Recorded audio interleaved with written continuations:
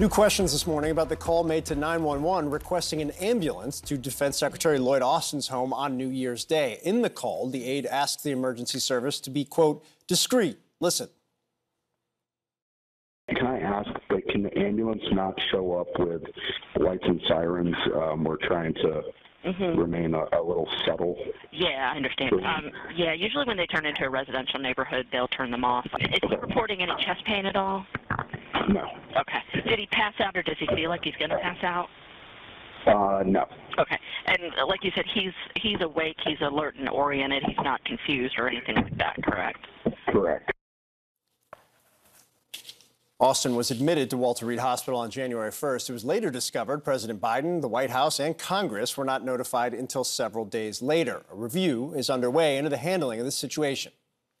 Joining us now, former Defense Secretary under Trump, Mark Esper. We want to talk to you about a lot in the Middle East, obviously, but just given this news, given what CNN obtained here, you held this position, right? If this were you while you were serving as Defense Secretary, what do you make of that, his aides asking for the ambulance to be discreet when it came to his home, given the broader context that not only did the American public not know for days that he was in the intensive care unit, the president didn't know, his own deputy didn't know?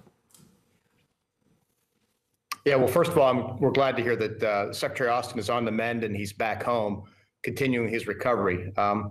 But look, I think it's well known that Secretary Austin is a very private and personal man. Clearly, his staff knew this as well, and whether or not he told them to do so, this is how staff acts on your behalf, and they try and enhance that. They try and meet the needs, the expectations of the boss, and so that's something you have to be very careful of in these roles.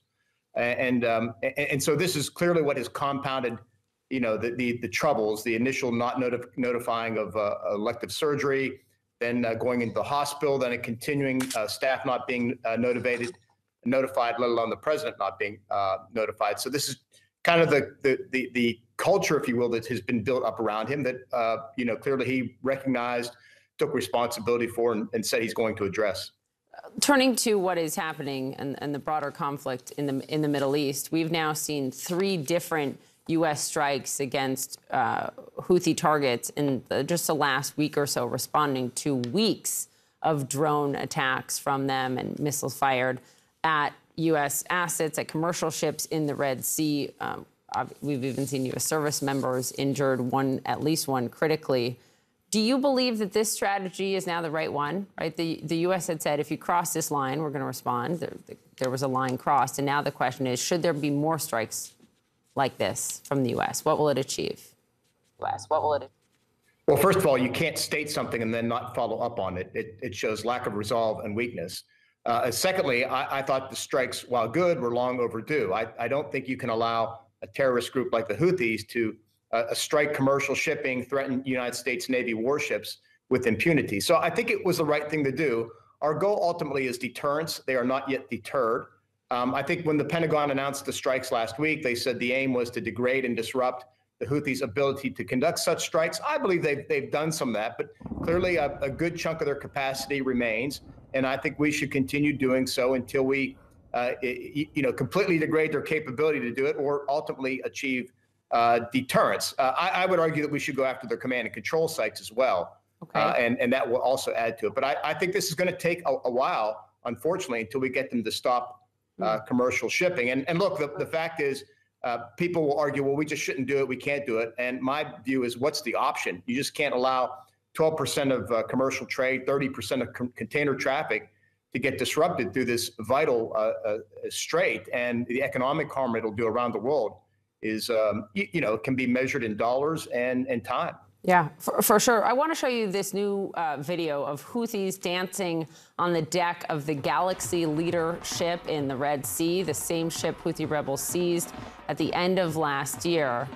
When you talk about deterrence, again, the question is, how do you deter that? I mean, the reason that they are carrying this out, they're saying, is because of the U.S. support for Israel in its war against Hamas. And that support is not going to wane.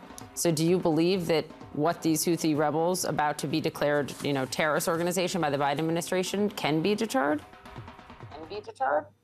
Well, we don't know, but we have to try, right? They certainly have an appetite for conflict with the United States. It's part of their philosophy, if you will. They subscribe to the same Shia view of the United States and Israel that Iran does. You know, death to Israel, death to Iran. I'm sorry, death to the United States.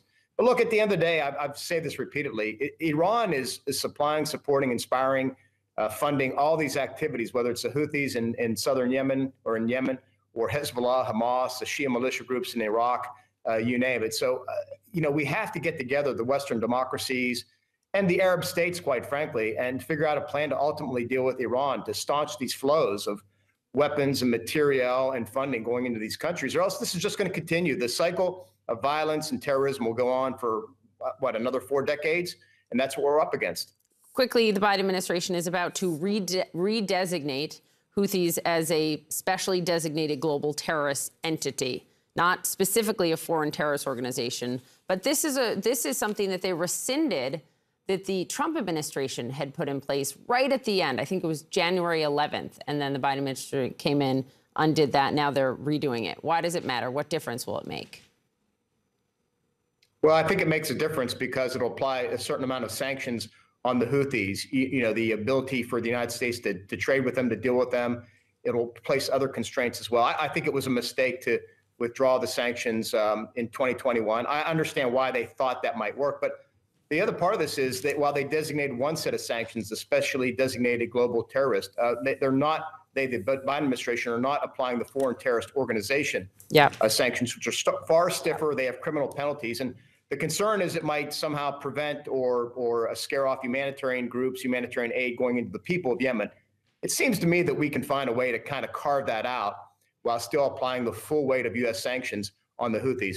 And by the way, I don't think U.S. sanctions are sufficient. We should have global sanctions. Certainly the Western democracies and others apply sanctions on the Houthis to kind of stop this bad behavior from them and to curtail their attacks on the Red Sea shipping.